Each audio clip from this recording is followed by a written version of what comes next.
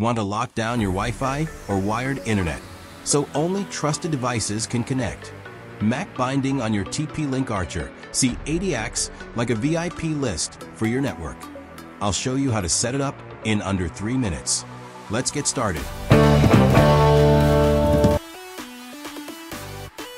Connect to your Archer C80s via Ethernet cable or using Wi-Fi. Open a browser, type TP-link or 192.168.0.1. Enter your admin password. Navigate to Advanced tab, then go to Security option, and then click on IP and MAC binding option. Enable IP and MAC binding button and save settings. Now you'll get all connected device MAC address and IP address assigned by TP-link router. Enable bind button to bind same IP address with device MAC so device can get same IP address always.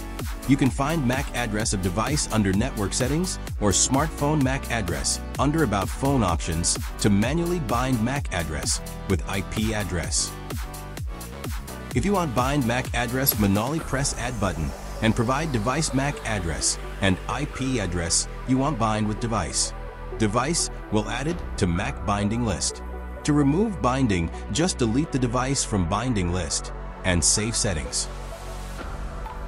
And now your device will get always same IP address bond with MAC address, even using DHCP settings in PC. If you found this video helpful, don't forget to like, share, and subscribe channel. Thanks for watching.